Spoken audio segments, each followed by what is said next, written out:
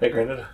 It's good you came by, young Jeffrey. It's not too many people I speak to these days in this big old house here. It's good of you to come by. Well, I slept through like a train. The door's always open. Is it? The only reason I'm inside now is because I turned up. I kept calling you. I've been calling you for years to try and come over. I haven't been here in such a long time. How long has it been? You must have been no more than a tot when you last stayed over.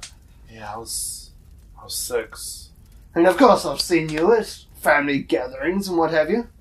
I mean, yeah, but ever since Grandma passed away, I don't see you. I guess she was a lot of my reason to get up and go. So, I don't know. That could be part of it. I mean, we're not the sort of family to put you in a home, We won't take you away from here. I was never too worried about that. Don't you worry. Well, yeah, I suppose that's a good thing. This feels a bit rude, but one of the main reasons I've come. Obviously, it's good to see you. And yourself, dear boy. But one of the main reasons is, do you still have that grandfather clock? The grandfather clock? Yeah. And it's a huge house, There's a few. The mahogany one. The one that sits in the Great Hall, just past the scullery, that one.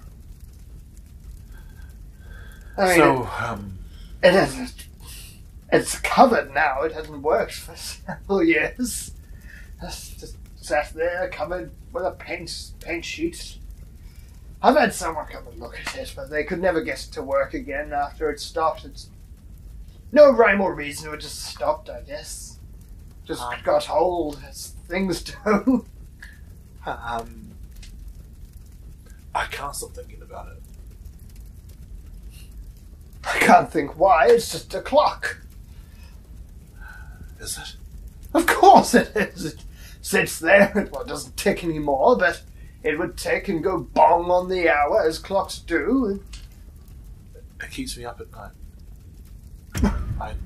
I know it sounds almost obscene, but it does. For years, I can't shake it. And everyone has nightmares on occasion. This isn't occasionally. It's every night. Perhaps you should be seeing one of those sleep therapist things. I've heard they did wonders for your mother when she had nightmares as a child. I haven't spoken to Mom in a long time. To be honest, I talk to you more on the phone than I'm talking to her in the past. Ever. To be honest. Well, after her turn, that makes sense. It's sad, of course, but I don't blame you for that. None of us do. She did make things difficult. I apologize for that. There's no need to. She just, yeah. Mum was Mum. But,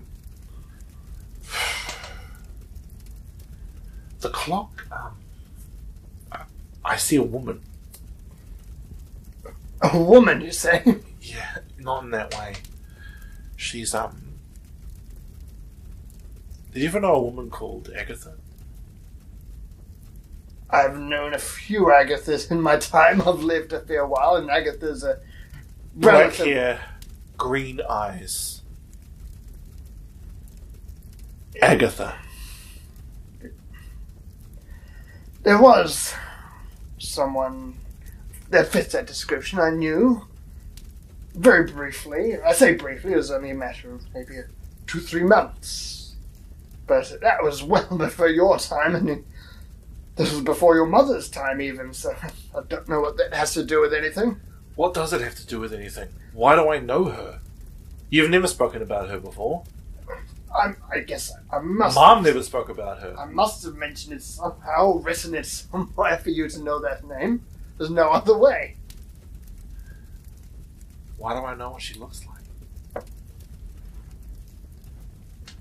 I want to see the clock. I don't see why not. I mean, it's just down here, I guess. Oh, sorry. Old bones aren't what they used to be. Let me help you up. Oh, thank you. Thank you, dear boy. Here we go. I haven't uncovered it in so long. I'll help you take it down. I should have got it dusted before I took that off. There you are. That's exactly how I remember it. Well, it hasn't moved in several years, so That's of not course. what I mean. I mean, like, time hasn't touched it.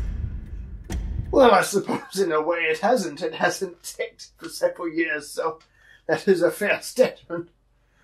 You said you had a clocksmith come and look at it. Well, I had someone come look at it, yes. When was that? Oh, and what would it be? Not long after it stopped working, I guess. But yeah, once... Yeah, I think it's because in my dream I see a latch. This one. Oh, yes.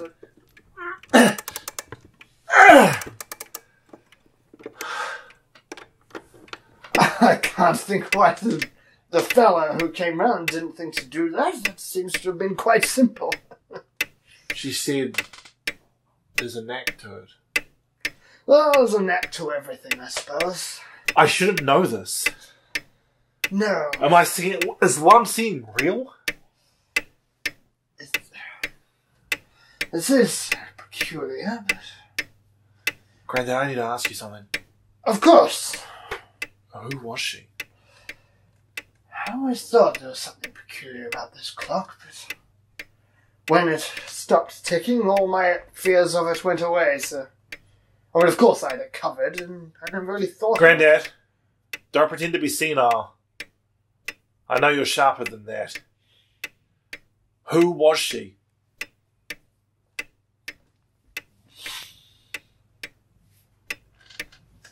Agatha. Black hair, green eyes, you say? Yes. With a sleek, narrow face, quite long. Yes. Eyebrows so thin you feel they would cut themselves by raising. Yes. Ugh. It's not... I don't know why I kept it. It was such a fleeting meeting, but is that her, that photo?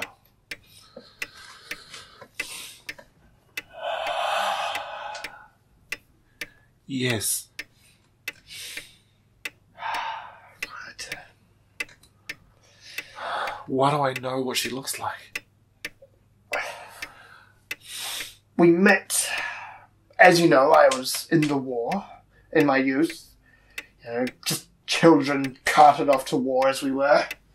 Didn't know anything. Could barely tie our own shoelaces without assistance. And there we were, sent off to fight for the great battle. And as you know, I got injured. That's how I've got my bum leg. And I ended up in the war hospital. That's where I met Agatha. Agatha Cartwright was her name. Lovely Irish lass. Cartwright. With a K, not a C. I mean, you've never used that accent before, boy. Not a bad attempt, but unusually kind of facially characteristic. Not usually often you see Irish with her physicality and description, but there she was. And, but yeah, we met, and she was the one who tended to my wounds, you see. That's how I met her. How do you have her clock?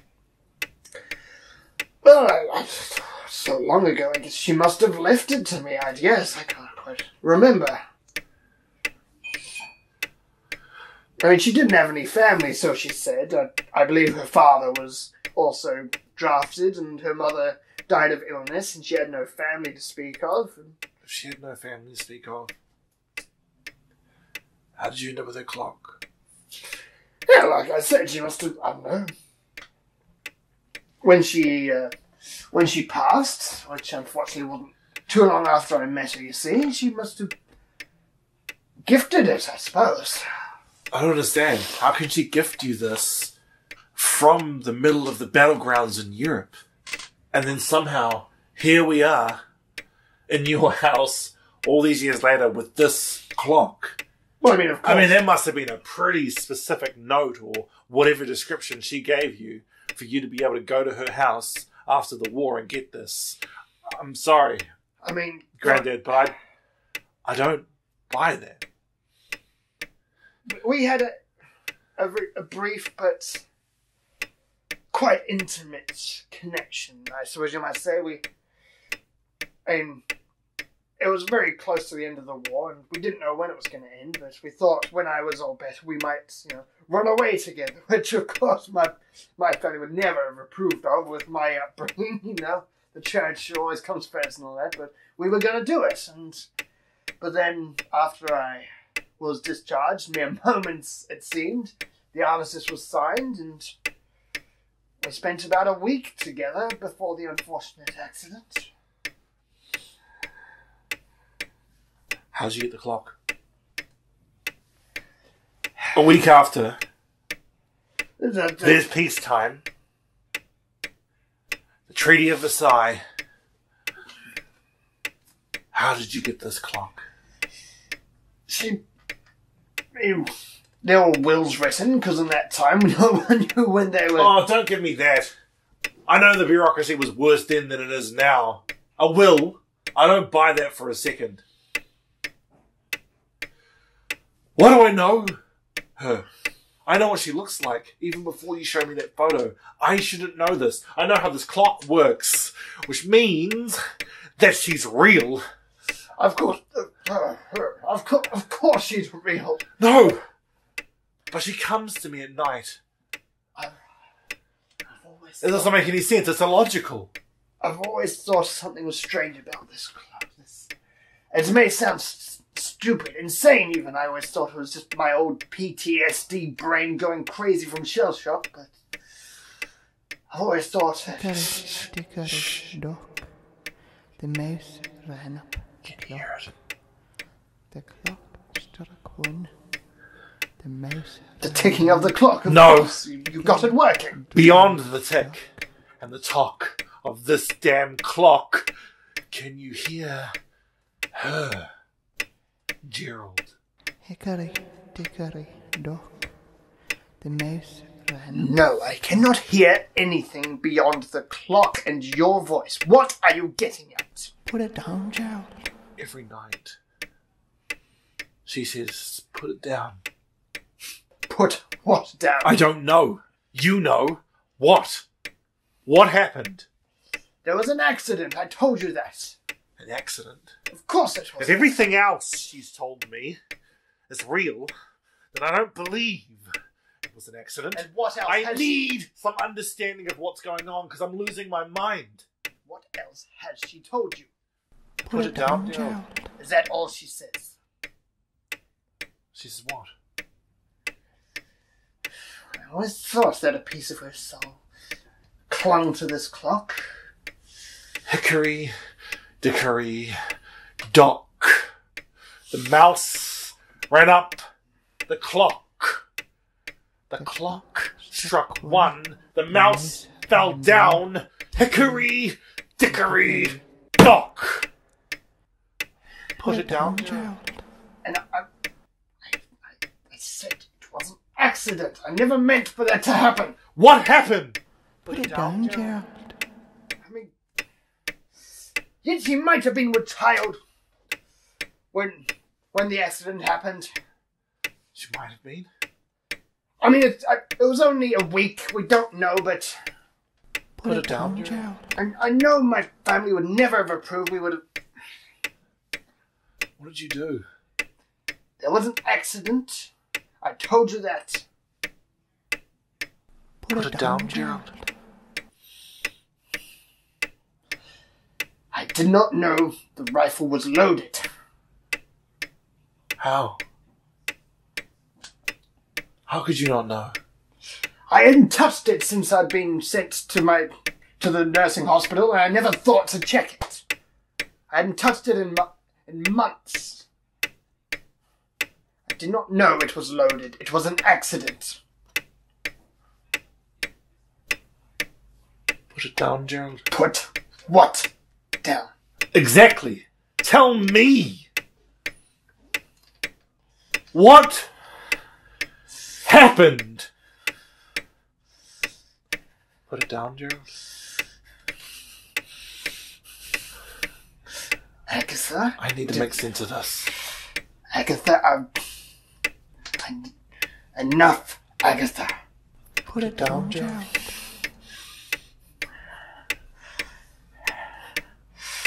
Tell me. I made my peace years ago, or so I thought. It's enough. Did you do it? Did I do what? Put it down, Gerald. Put what down? Did you do it? Did I do what? Put it down, Gerald. Put what down?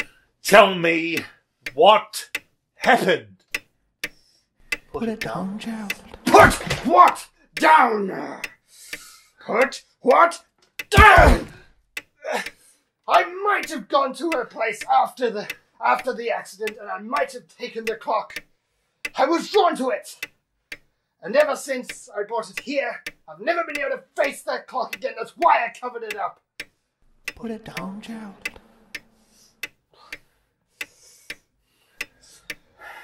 Granddad.